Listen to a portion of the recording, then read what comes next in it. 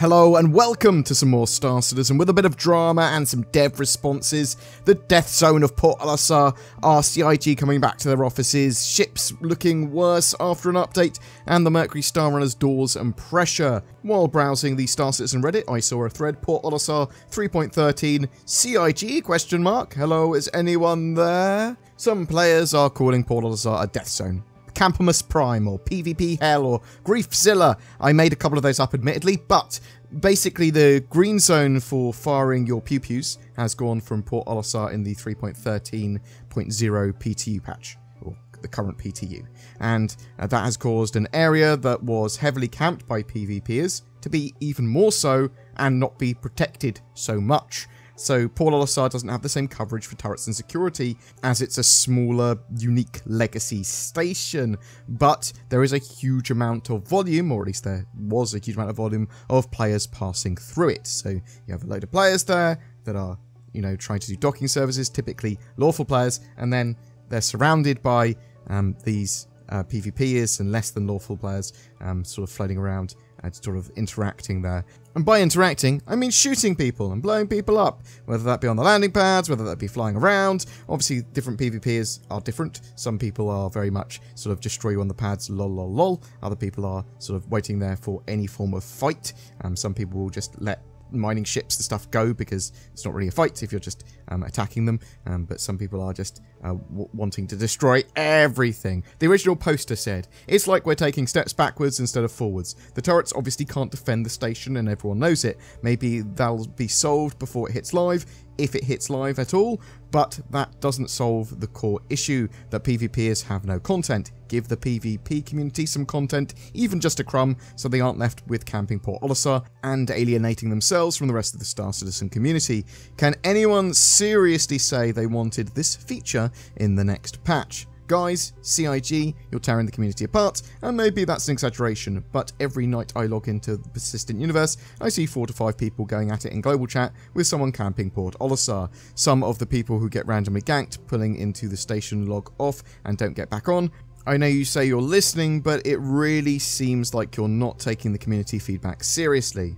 So, I think a lot of PvPers just want some tangible gameplay and a bit of a focus. A lot more of the PvE-orientated folks don't want to be randomly attacked and killed while they're flying around in a prospector or for no reason, and they want game systems there to deal with it. I think that's true of everyone. People want game systems in the game to support all that gameplay and to protect and focus and sort of like have restrictions on certain things, but some of those restrictions can be, you know, harsh penalties and laws, but also gameplay that focuses on a particular way of playing, rather than just going, no, you can't do that, no, no, no, no, no, no PvP for you, or anything like that. Some people are just taking advantage of the green zone removal to watch the world burn for sure.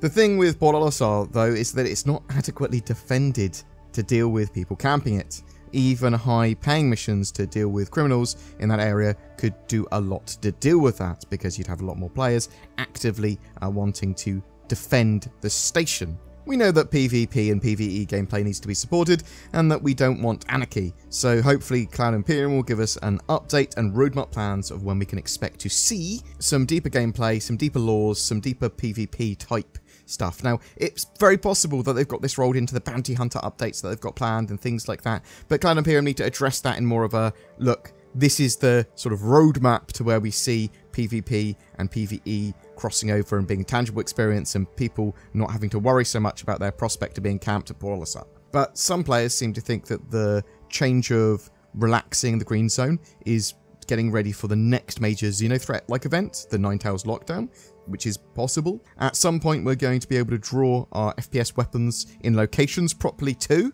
When that happens, if they're not adequate game systems in place, that's really going to be anarchy. Right, moving on. Jared, Disco Lando, made a comment recently that CIG was slowly coming back to their offices, and there was a thread for this. This makes me so happy to see Disco and others back in the offices. Keep up the good work, CIG. Disco responded in some more detail. I'm back in the office part-time because I am vaccinated and chose to be. I was tired of having a television studio in the middle of my living room, and the area where I shoot is still quite sequestered from the rest of the office. The overwhelming majority of my work is still being done from home.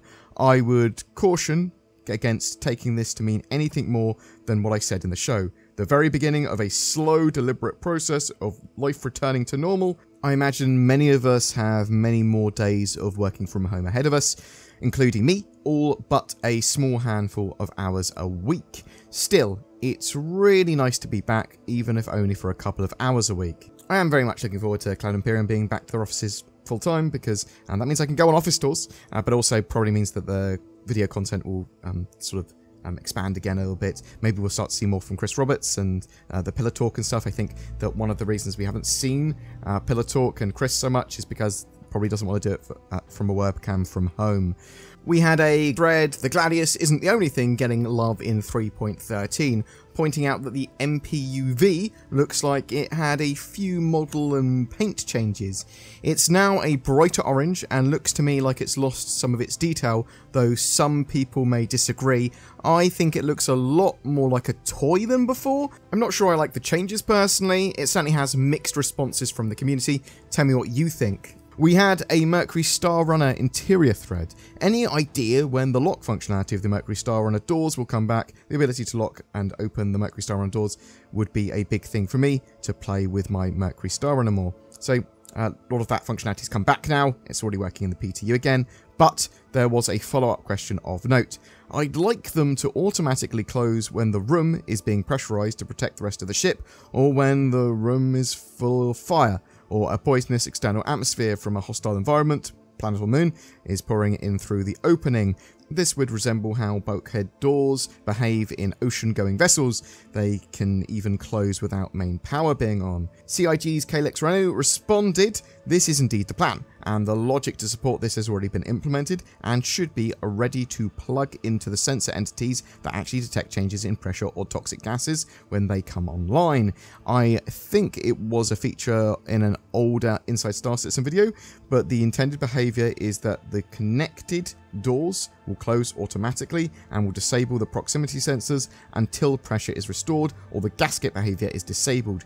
You'll still be able to manually open and close doors unless otherwise enforced by a proper airlock system, but you won't have to worry about accidentally venting the ship just by walking by anymore. Boom! That's it for some Star Citizen drama and dev responses today. If you have any hot topics or threads you want us to check out, then please drop me a comment, along with if you have any opinions on 3.13 and Port Olisar. Have you been there? Have you been locked down by PvPers there? Are you a PvPer yourself? Have you only heard of PvP in Tales? Do you not see any point in that sort of gameplay at the moment? What do you think of the MPUV, if you've seen it in 3.13? When do you think 3.13 will go live? Obviously, we're waiting for it at the time of recording to go to Wave 2 PTU and Open PTU. It's still in Wave 1, but whatever your thoughts, I'd love to hear from you in the comments below.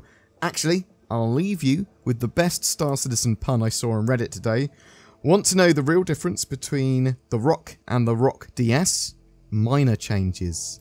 It's minor like, like mining rock. Please send your groans of disapproval to Longtree. They are the genius of that pun. Do you have questionable taste in anime? Do you not want internet pirates looting your internet search history?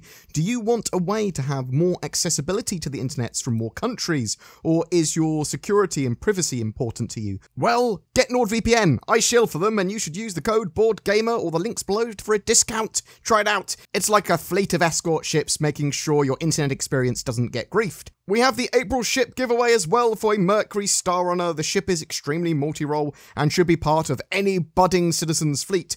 All you need to do to be in for a chance of winning one is comment on any of my videos made during the month. A random commenter will take that prize. These giveaways and the wider channel content are made possible by people that go the extra mile by becoming a Patreon or a YouTube channel member with that join button and the links below. And me and Zin, the editor for the channel, are now trying to put out regular exclusive content as a thank you. We'll also be asking you in those videos to help shape the channel with making decisions about what content we do and how we do it. Please consider joining if you're really enjoying the content. It really does help. Take care, guys. Thanks for watching. Make sure you like and subscribe for more Star Citizen content, and I'll see you in the verse.